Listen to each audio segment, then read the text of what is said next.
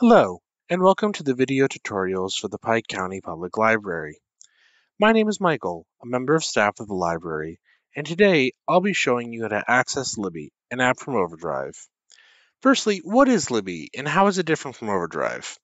Libby is an app which you can use on phones and computers to take out ebooks and audiobooks from your local library. Overdrive is the backbone of Libby, the program making everything work, and Libby is a more polished way to access the titles you're looking for. You can still use Overdrive if that's what you're familiar with, and anything you do on Overdrive will show up on Libby, and vice versa.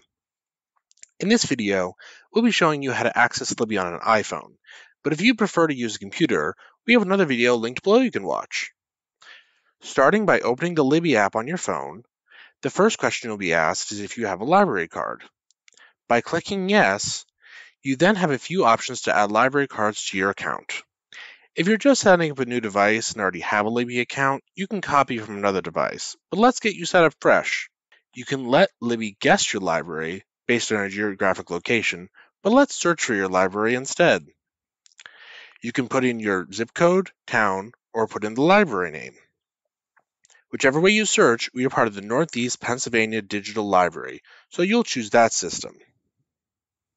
Libby will then ask where you use your card, which of course is at the Pike County Public Library.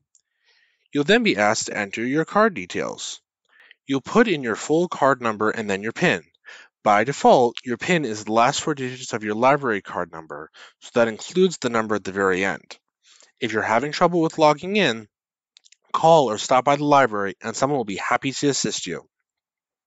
Now you've logged into Libby and you can start taking out ebooks and audiobooks.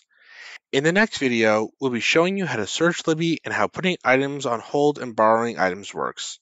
Be sure to check out our other video tutorials and check out the links below.